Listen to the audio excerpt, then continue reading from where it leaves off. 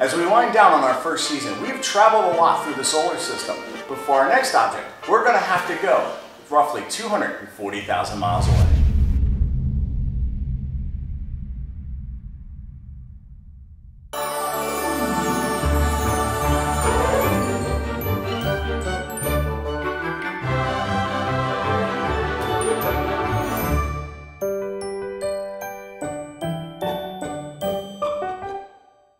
It appears nearly identical to the size of the Sun in our sky, and is the second brightest visible object to us.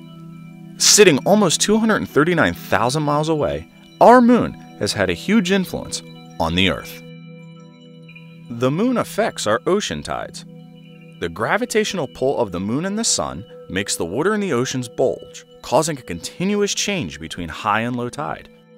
At new moon and full moon, the gravitational force of the Sun and the Moon act together and create spring tides. The giant impact hypothesis, sometimes called the Big Splash or the Theia impact, suggests that the Moon formed out of debris left over from a collision between Earth and an astronomical body the size of Mars approximately 4.5 billion years ago, 200 million years after the solar system had formed. Theia strikes the Earth. Intense heat is created by the impact, and huge amounts of debris from both Theia and the Earth are thrown into space. The debris coalesces as it orbits the Earth. The Moon is formed from the debris and begins to orbit the Earth. It's been living in harmony with our planet ever since.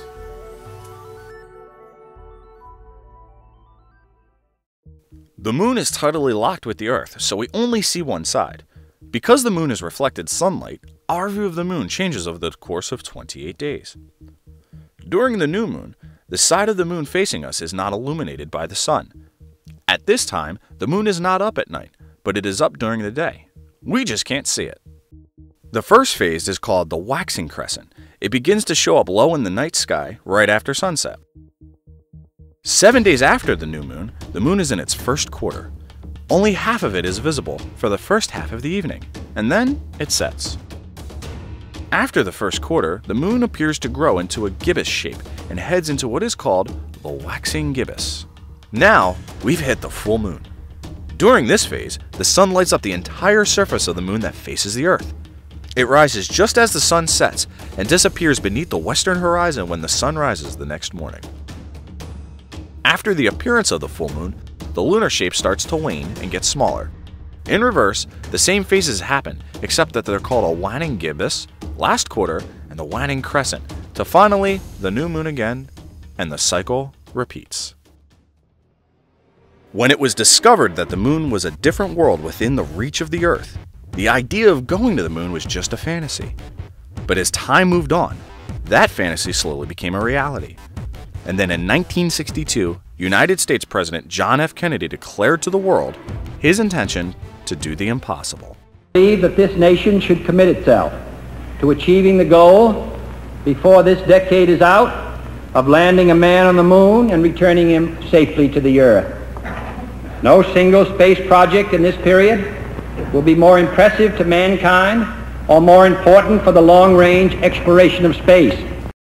And so, mankind went to the Moon.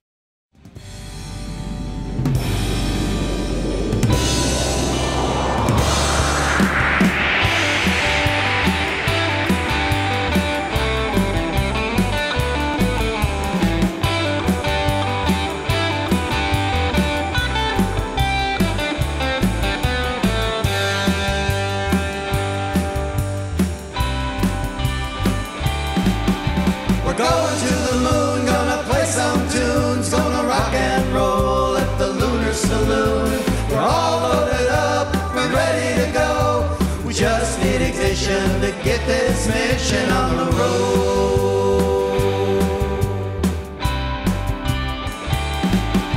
We're going to the moon, gonna play some tunes, gonna rock and roll at the Lunar Saloon. We're all loaded up, we're ready to go. We just need ignition to get this mission on the road.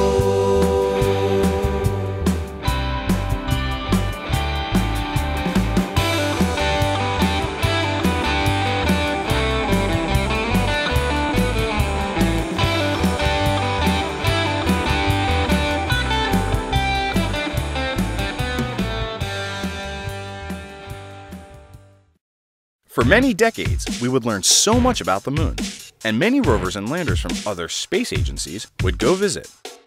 Then recently, the Chinese National Space Administration sent the Chang'e 4 lander to the moon and successfully landed it on January 3, 2019.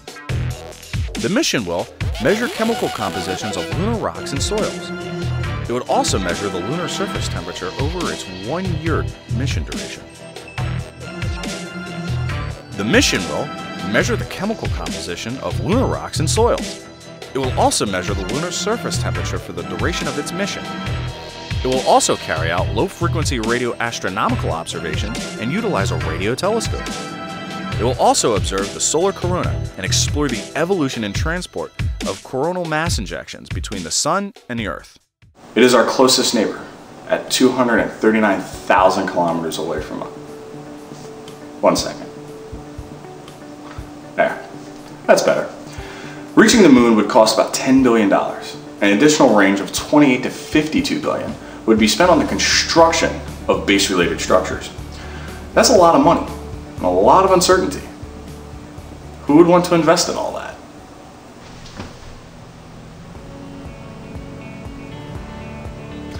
But it would seem like the next frontier.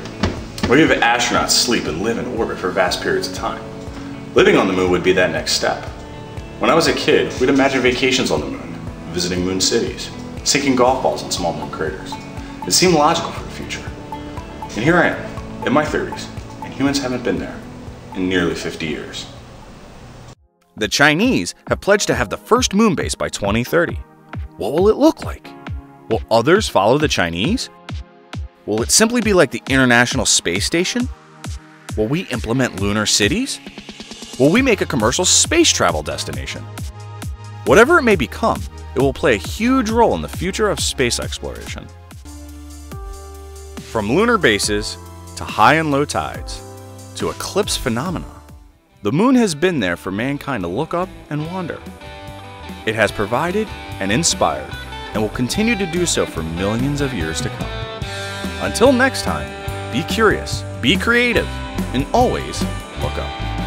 Gonna play Neptune in the afternoon. To Pluto we go for the evening show. A goodbye wave to the distant sun. We're off to play music in the Milky Way.